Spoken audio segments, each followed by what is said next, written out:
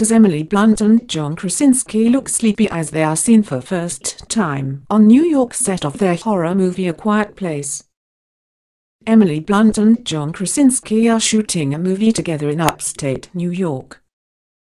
And on Wednesday the couple were seen together on set for the first time as they enjoyed downtime while making the horror film A Quiet Place.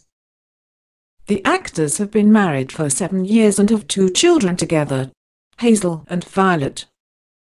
Emily, 34, was stylish when glimpsed on set, pulling a warm-looking royal purple sweater over a checked button-down shirt. Her wavy blonde hair fell free over her shoulders. She was seen sipping from a white cardboard cup. The London-born actress wore a stylish pair of flare tan jeans, clashing them elegantly against sand-colored shoes.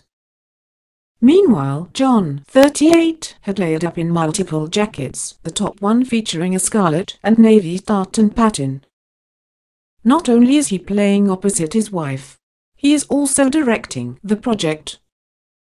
The actor was spotted presumably in character as he carried a cardboard box. A checked blanket could be seen spilling out over the container's rim. Several jars were laid out on wooden shelves behind him, though John was separated from them by what appeared to be a large pane of glass. A Quiet Place is not the first movie to feature both Emily and John. Each of them got a cameo in the Oscar-nominated 2011 The Muppets movie.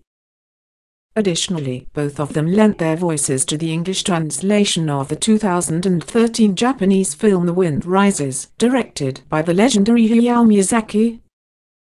Emily and John also voice-acted together in an animated film called Animal Crackers that came out this year and in which they played a married couple. After marrying at the Villa d'Este in Como, Italy, John and Emily welcomed 2 daughters, 3-year-old Hazel and 1-year-old Violet. A Quiet Place, which has Michael Bay among its producers, will be released in America next April and in Britain next May, according to IMDb.